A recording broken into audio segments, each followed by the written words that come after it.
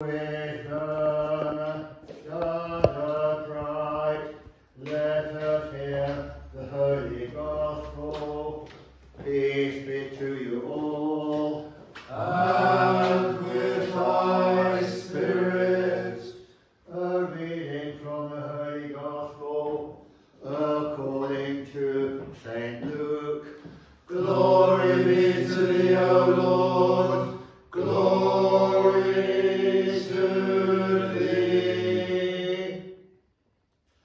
At that time, when Jesus drew near to Jericho, a blind man was sitting by the roadside begging, and hearing a multitude going by, he inquired what this meant.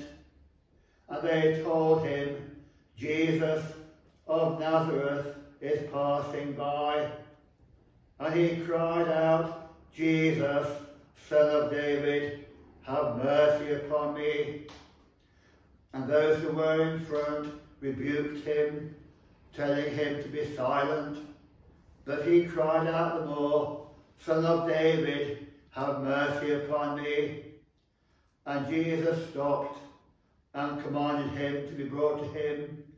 And when he came near, Jesus asked him, what do you want me to do for you?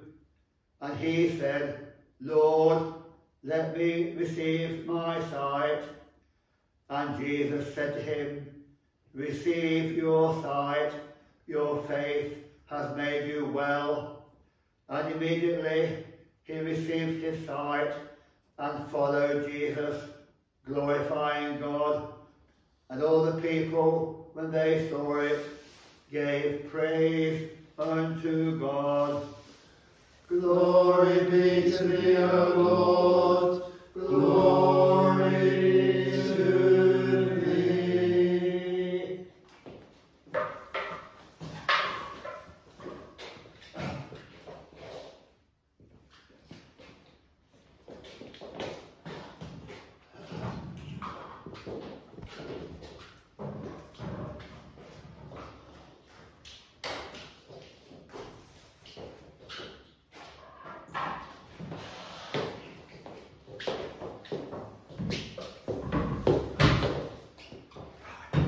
May I speak in the name of the Father, and of the Son, and of the Holy Spirit. Amen.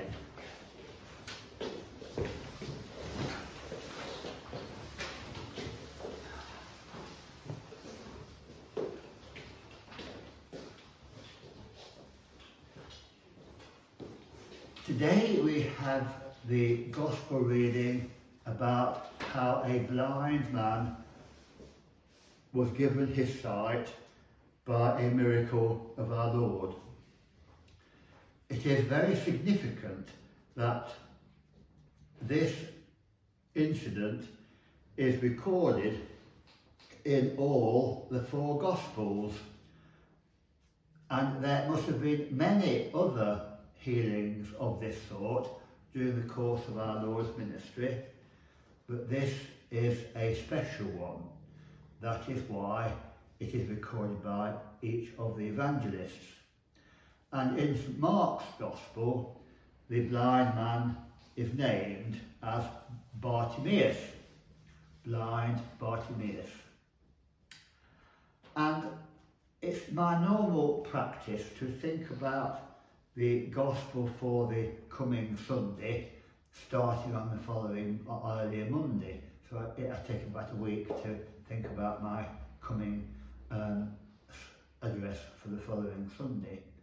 And during the course of this last week, as I read the Gospel, the verse from Isaiah kept coming into my mind. They have eyes and see not,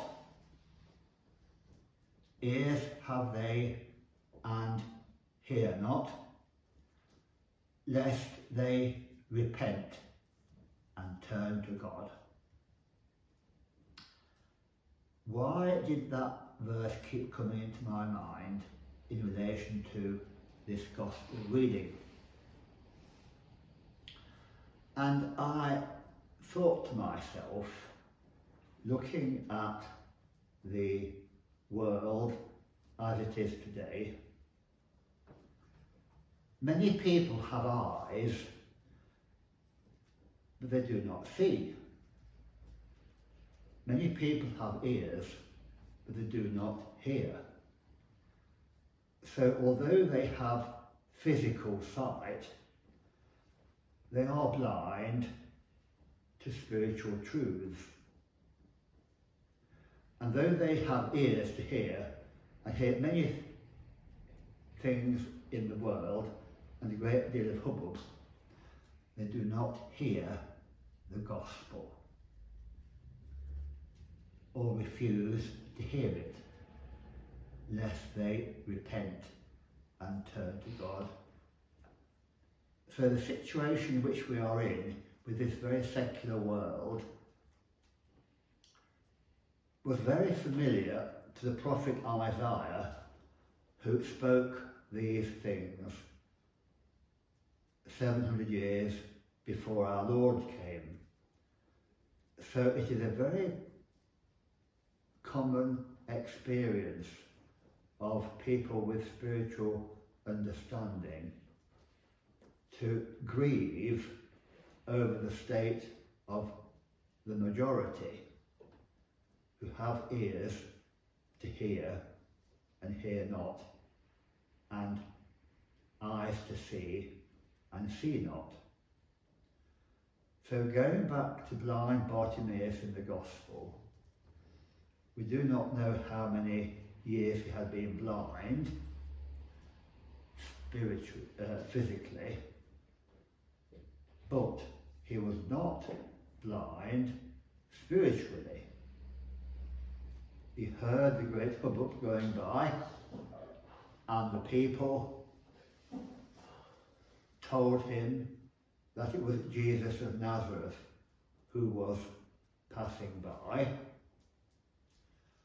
And he immediately cried out, knowing who he was, "Jesus, Son of David."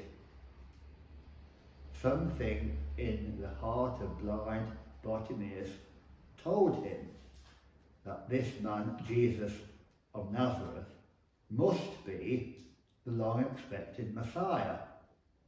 And he cried out more enthusiastically,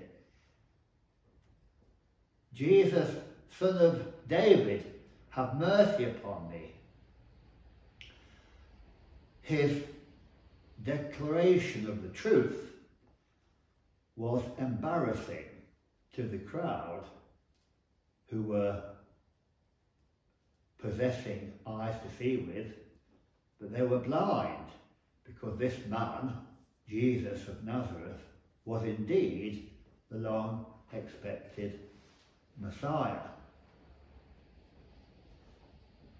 Blind Bartimaeus knew who it was, and his enthusiastic expression of faith was an embarrassment. So the crowd told him to shut up.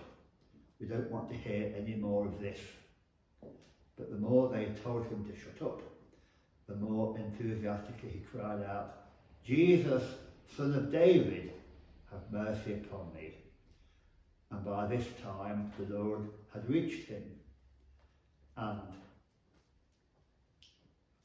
he asked the disciples to bring him forward.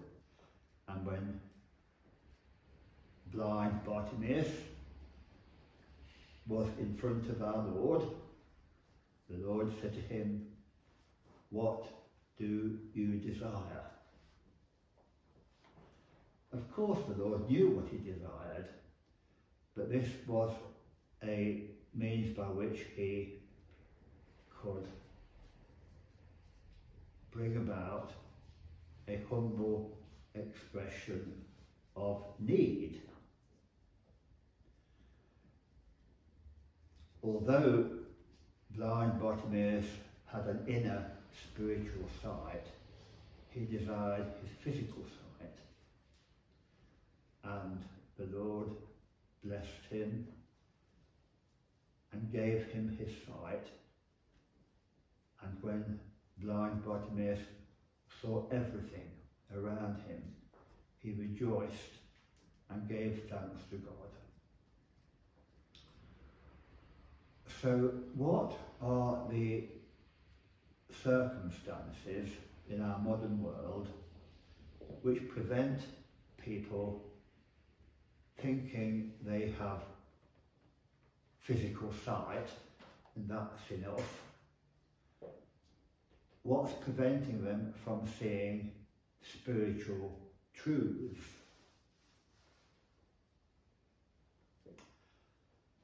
All we can say is, and I think we are at one, not only with blind Bartimaeus, but also the prophet Isaiah, who said, eyes have they and see not, ears have they and hear not, lest they repent and come to God.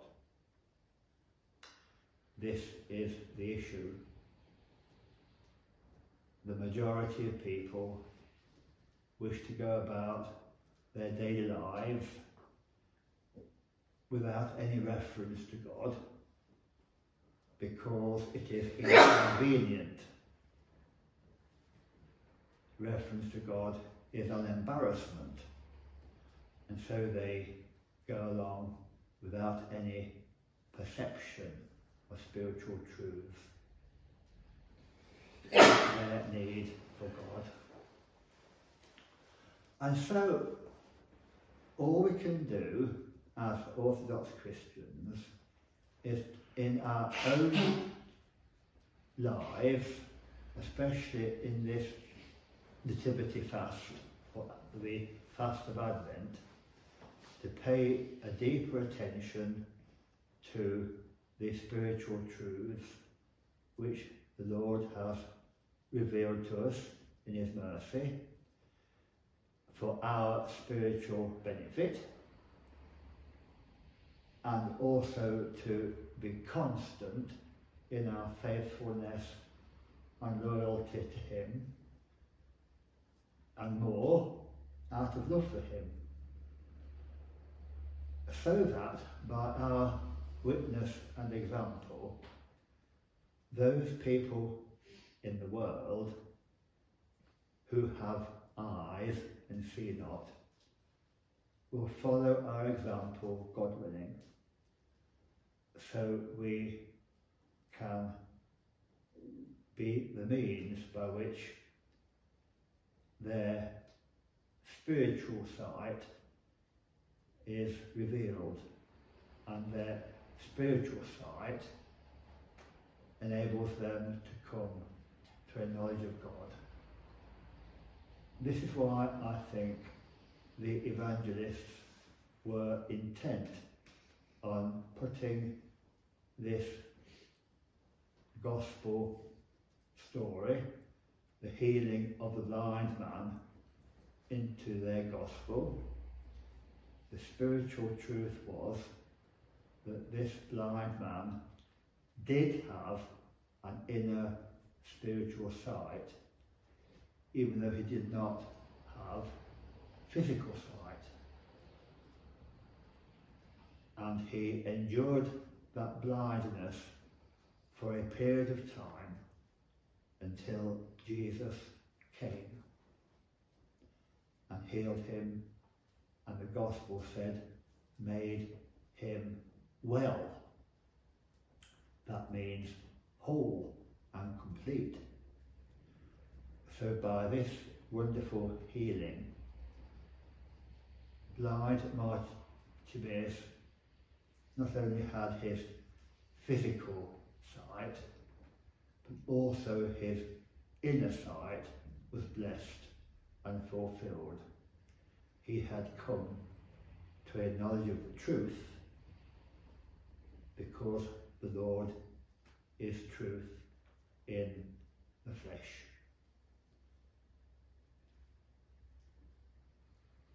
And also today we commemorate the holy prophet Zephaniah. Zephaniah is one of the what we call the minor prophets his prophecy in the Old Testament only consists of 3 short chapters. But he also is a revelation to us of the truth. The first chapter in his book tells of the anguish of God for the waywardness of his people, their wickedness and sinfulness, and living their lives without any reference to the covenant of God, which their forefathers had made at the time of Moses. They had forgotten what God had done for them. They had adopted the ways of the heathen and the godless. So Zephaniah communicated this anguish of God. The second chapter talks about his judgment upon the people of Israel and the surrounding nations. And the third chapter begins, "Rejoice, daughter of Zion," because as a result of God's judgment upon his people, a faithful remnant will be revealed, and his covenant renewed. And that would be a time not of anguish and heartbreak and sorrow. It would be a time of joy. And that is what the time of our Lord is about, a time of joy and fulfillment, and a sense of having God with us, and what is more important, being conscious of the Lord's presence, which, although requires a sense of humility and repentance, also gives to us a sense of fulfillment, because we shall be living our lives in the way that the Lord desires, and that is the most fulfilling thing which can be experienced. In the name of the Father, and of the Son, and of the Holy Spirit.